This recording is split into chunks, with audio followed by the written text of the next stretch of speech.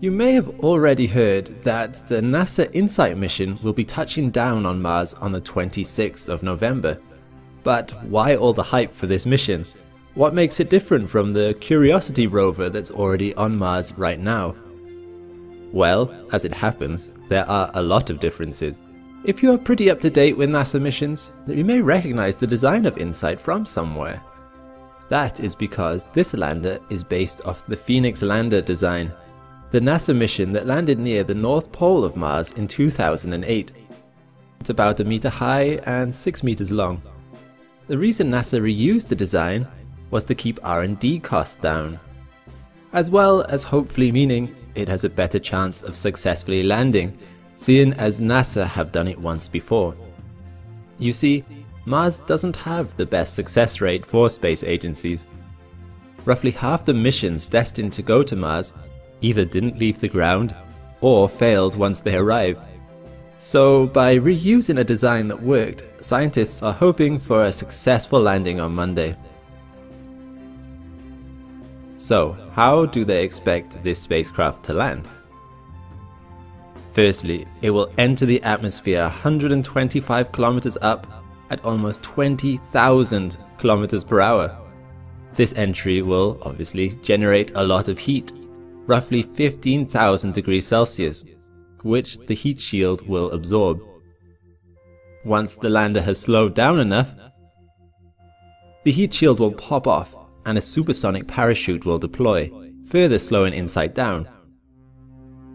Yes, Mars does have an atmosphere, although it is very thin compared to Earth standards. With the speed InSight is traveling though, this parachute still makes a big difference. Although it wouldn't be enough by itself to stop the lander smashing into the planet. Unlike the Mars rovers, which had giant airbags to bounce on landing, this spacecraft is using its own rockets to land. So, InSight's legs will spring into position, ready for landing. Once the parachute has slowed it down enough, that too will pop off, leaving just the lander itself. And it will use its onboard rockets to carefully reach the surface. This whole process will be over the course of about 7 minutes.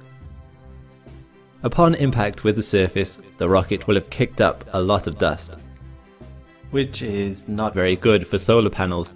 So InSight will wait 16 minutes before deploying its solar array to let the dust settle. This is what it looks like sped up in the testing environment before it launched. On Mars, these panels will generate around 300 to 600 watts under normal conditions. However, of course, dust in atmosphere does affect power generation, like clouds would on Earth, so it can be different every day. Looking around at where they think InSight will land, you'll notice it's really flat. This is on purpose. A flat landing area means a better chance of landing correctly. While this is all going on, 2 CubeSats have been following InSight to Mars, called Marco A and B. Their mission is to relay real-time information back to Earth about whether the landing was successful or not, and if the solar cells have successfully deployed. The Marco mission is a technology demonstration mission, so it doesn't have scientific instruments, but rather it carries different technologies. These satellites are really small, only the size of a briefcase. They are the first time CubeSats have been sent into deep space, and no one was sure how well they would do, but so far they have been totally operational. Marco will listen to UHF frequencies from InSight with the antenna on the bottom of the spacecraft, and will transmit that data back to Earth using this big antenna. The big antenna operates like a satellite dish on Earth, except they designed it to be flat so it can be space efficient.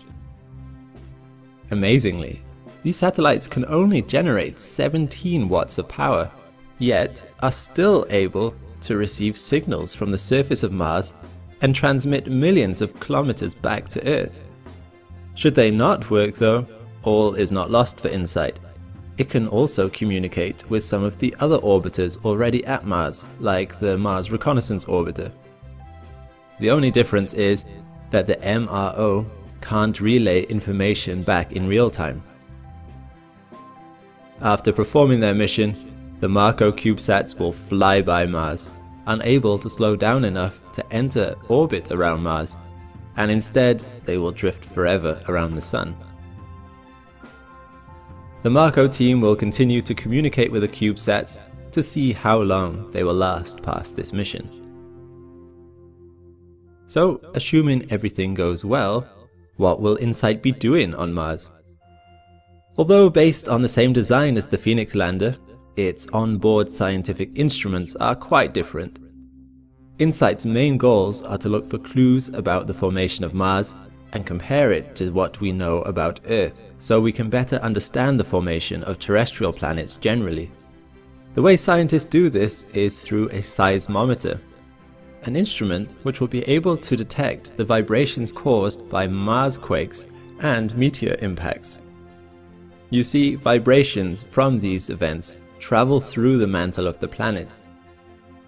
And by detecting these vibrations, that will enable us to know the size of the core, the physical characteristics of the mantle, and the thickness of the crust on Mars.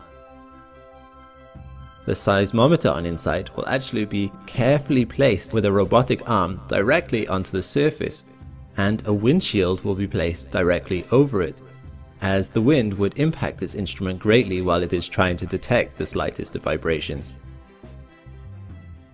The other instrument is a highly sensitive thermometer, which will take readings from the surface all the way down to 4.5 meters in the crust by using a little hammer to bury the instrument down. By extrapolating the temperatures as it goes down, scientists can predict where the mantle must start and how hot it must be near the center of the planet. With a combination of the data InSight generates, scientists will better understand how the interior of planets impact the surface environment, as it's not fully understood yet. We can't do this from only Earth, as Earth's interior system has evolved a lot, whereas Mars never really got started. Earth has active plate tectonics and a magnetic field, but Mars does not. By taking measurements of the interior of Mars, it is almost like looking back in time a few billion years on Earth before Earth got kick-started. So fingers crossed everything goes well on Monday. I wish the teams involved with the project the very best of luck, as they have already put in several years worth of work into this project, and it hasn't even landed yet. Let's see what InSight discovers for us.